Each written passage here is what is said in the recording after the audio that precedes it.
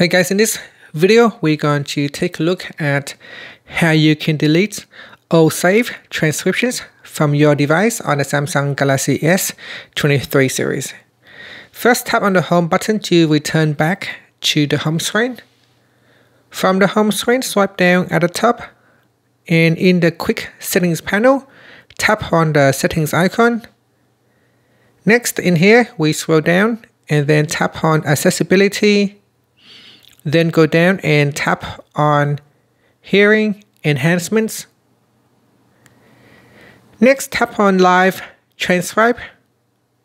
Then tap on open live transcribe. At the bottom here, tap on the settings icon. Then tap on more settings. In the settings screen, go down. And then tap on delete history in the saving section. From the pop-up, tap on delete, and that's it. Now, if you don't want to keep your transcription history anymore, you can also tap on the toggle button to switch it off. However, it still saves your transcription for 24 hours. And that's it. Finally, you can tap on the home button to return back to the home screen.